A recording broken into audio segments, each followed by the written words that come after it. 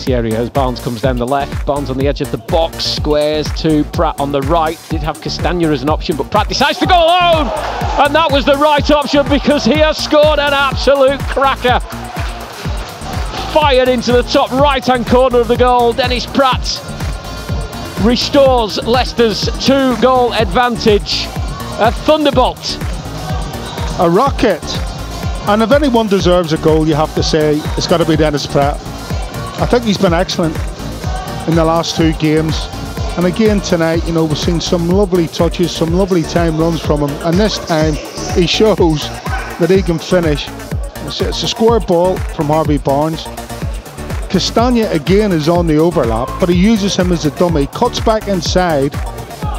You just see the run thing, cuts back inside onto his right foot, one touch to control it, and then that absolutely unleashes a rocket into the top right hand corner. Pope, absolutely no chance. Fierce shot. Does that seal it for the Foxes?